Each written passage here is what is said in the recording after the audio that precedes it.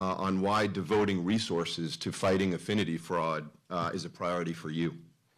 Well, thank you, Mark, and thanks to Fordham for having us here today for this really important topic. And I want to thank the prior panelists. We at the SEC, including me to a great extent, much more than I ever thought when I took this job, learn a great deal from talking to people who have been victimized by fraudsters.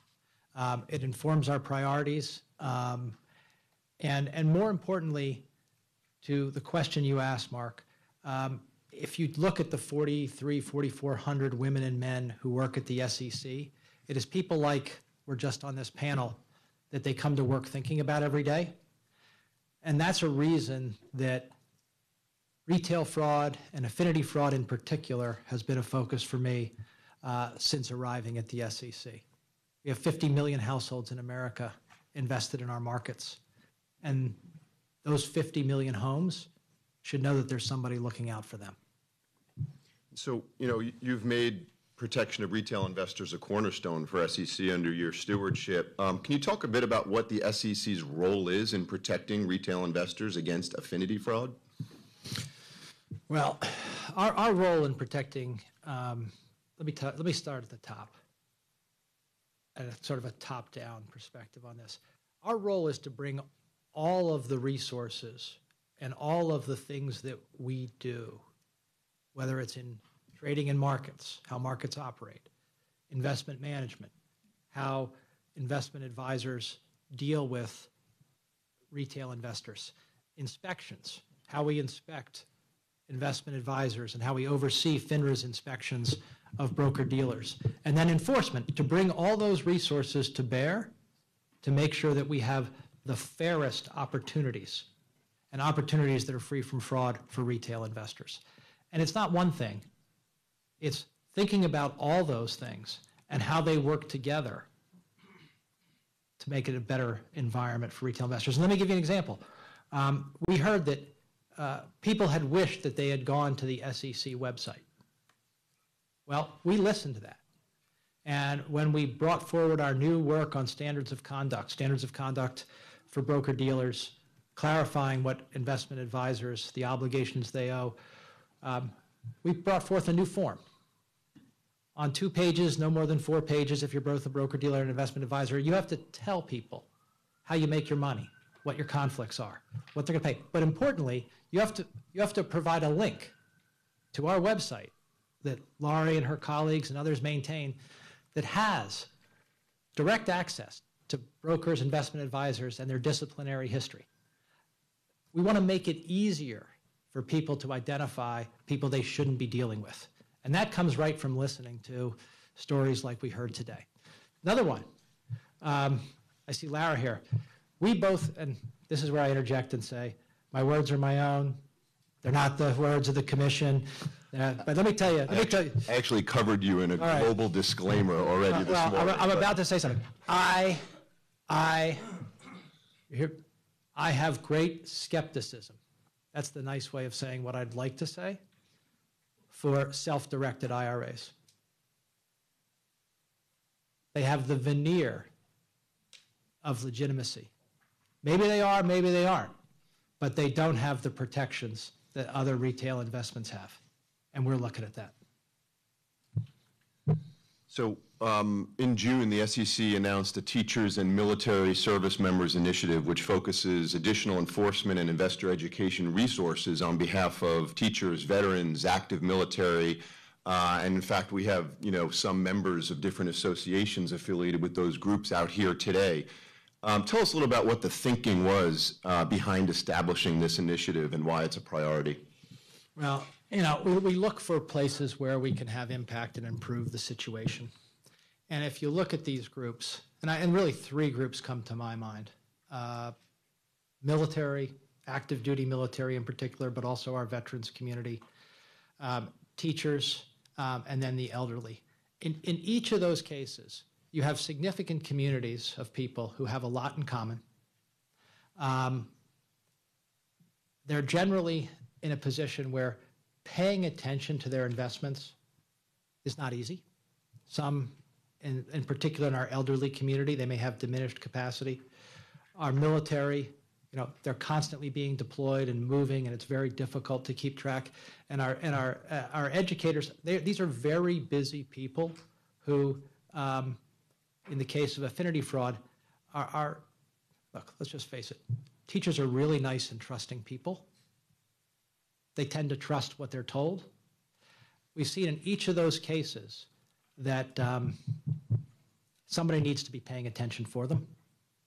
And we're bringing our resources to bear to make sure that people are paying attention.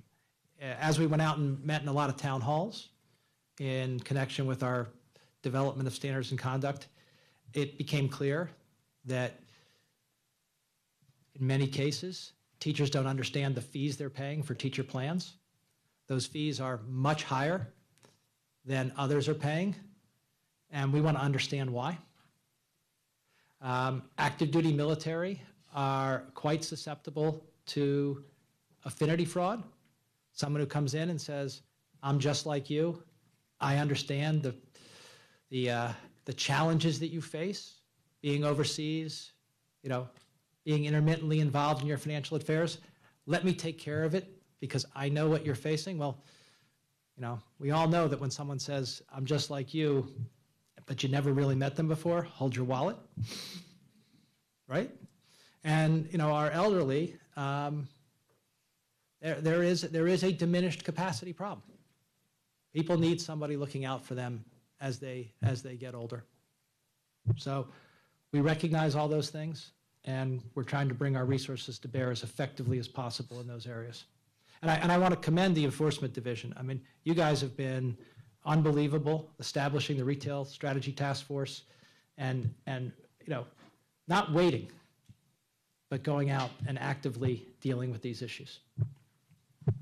So we have a terrific group of lawyers and clinical practitioners, teachers, students, community and religious leaders, and social justice advocates. Did I miss anybody here in all of those groups, by the way? Maybe not. We've got a lot of folks from a lot of different organizations gathered here today. What would you tell them? What should investors be on the lookout for when someone pitches a new investment to them, and what are some of the steps that they can take, maybe with some resources that the SEC has? Okay. Who are you dealing with? Who are you dealing with? What's their track record?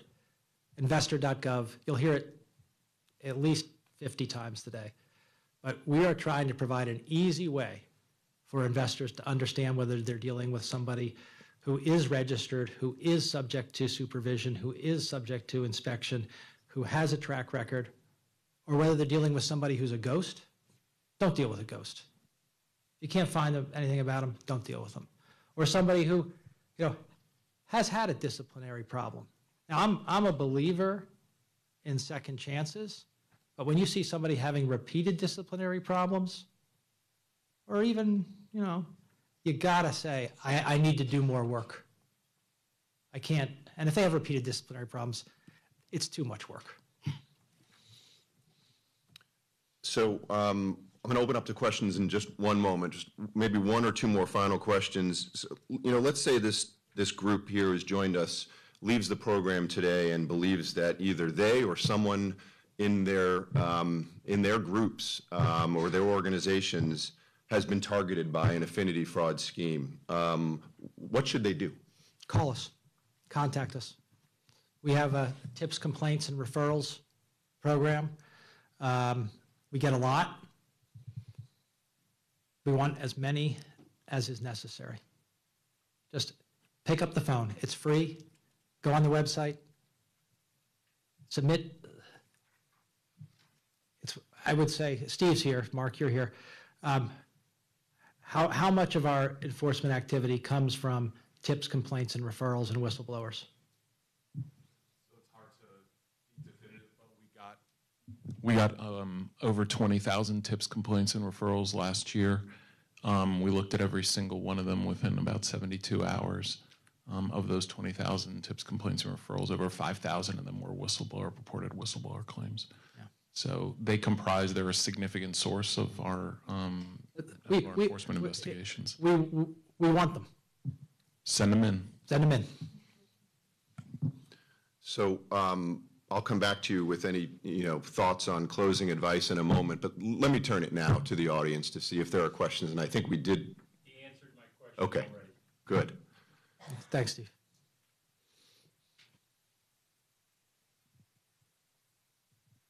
Hi, Mr. Chairman. My name is Sejin Choi, and I'm a 3L at Fordham Law School in Professor Radvani's Securities Arbitration Clinic.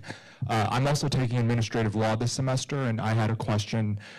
When you hear about these unfortunate stories from defrauded investors like the prior panel, how much of that shapes your approach to rulemaking under your authority as the SEC commissioner? A tremendous amount. I can tell you that the standards of conduct rulemaking that Laurie and I and 100 other people at the SEC worked on was substantially informed by these kinds of stories. And not what do we do after it happens, but how do we set up our rules so that it doesn't happen in the first place.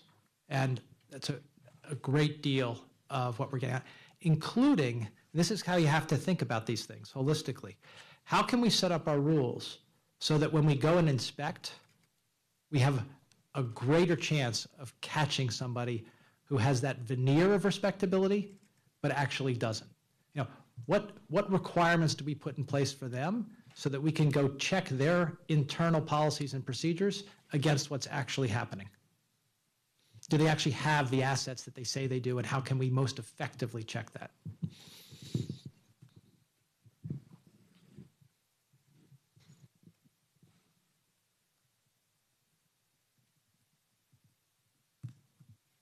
I just want to know if what you're doing now is a step up from what was done in the Madoff case, for example, where evidence was brought 4 times to the SEC and the man was turned away. Is this a new turn? Because the man actually went to the SEC office 3 times. I forget his name. It's a Greek name. He said, this cannot be working. This is definitely a fraud.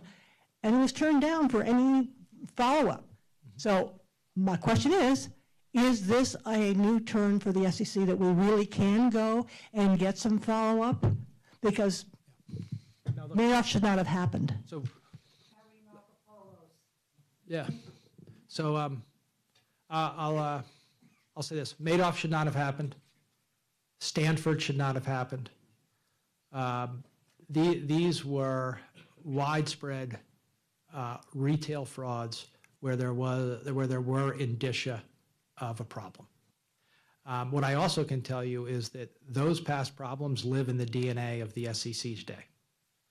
There's not a person at the SEC who doesn't understand that those should not have happened and that we should be approaching our work in a way that they don't happen again. That's sort of the top-level DNA. In terms of day-to-day, what do we do? The problems in Madoff were such that we have changed how we require people to report and what we do to verify those reports in terms of assets held. The problems in Stanford were such that, again, there was the veneer of legitimacy when, in fact, the protections that people thought they had did not exist. In simple terms, they thought they had the protections that the U.S. law provides them, when in fact they were reliant on Antigua law. Didn't work. We know that. We adjust our rules, but we need. Let me be clear. Fraudsters are clever, and we need to continue to adjust our rules and our approaches to keep up with them.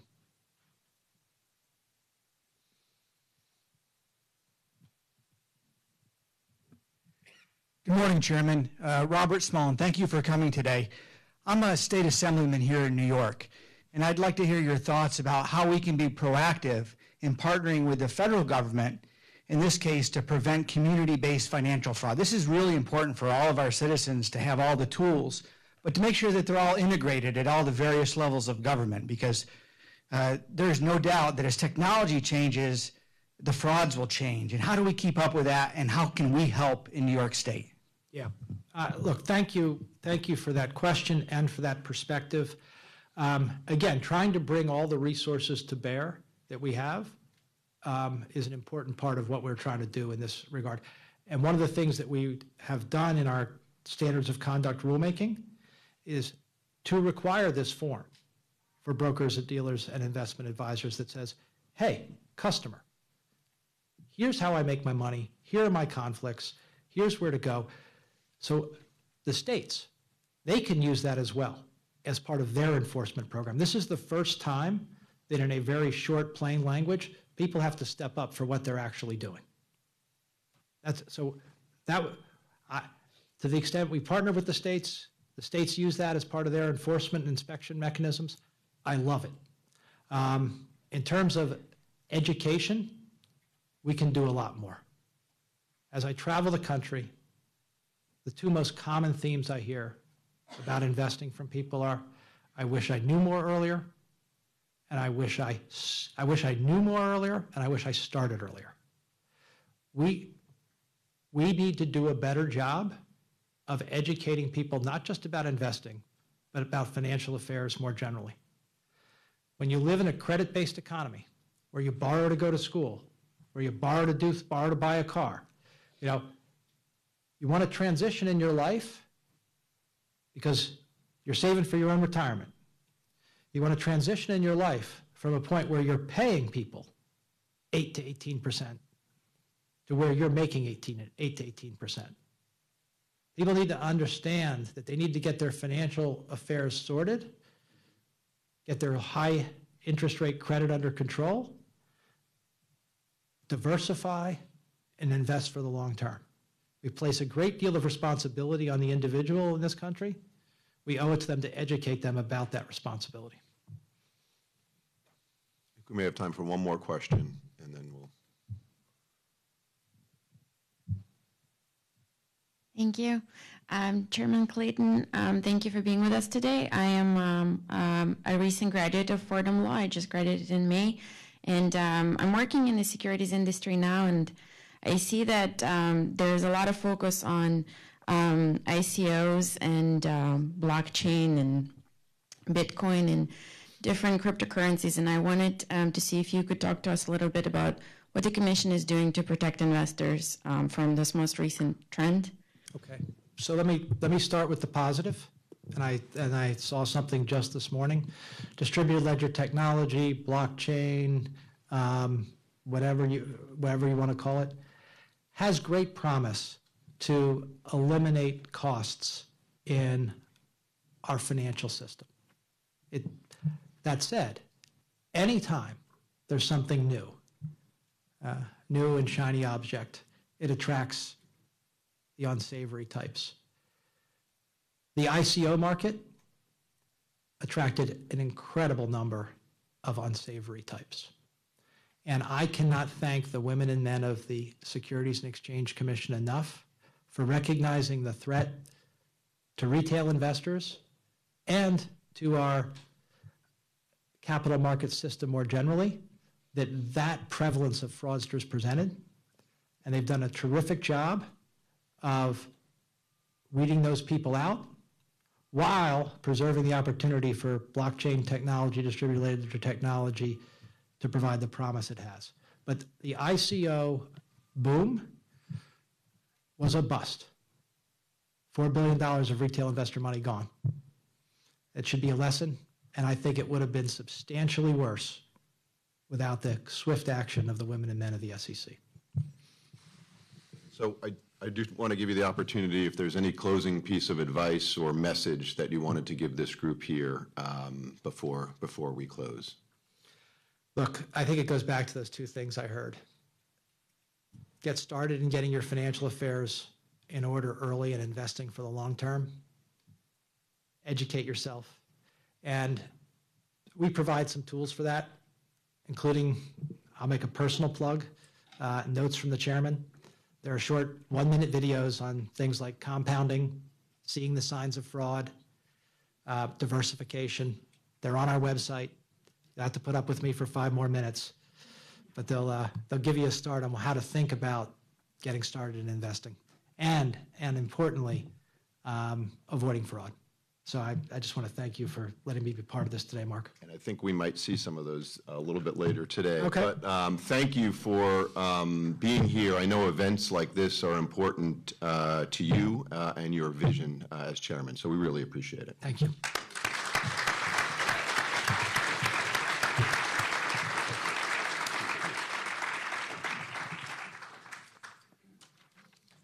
So we're going to take a 15-minute break now, and there's coffee and at least coffee in the back.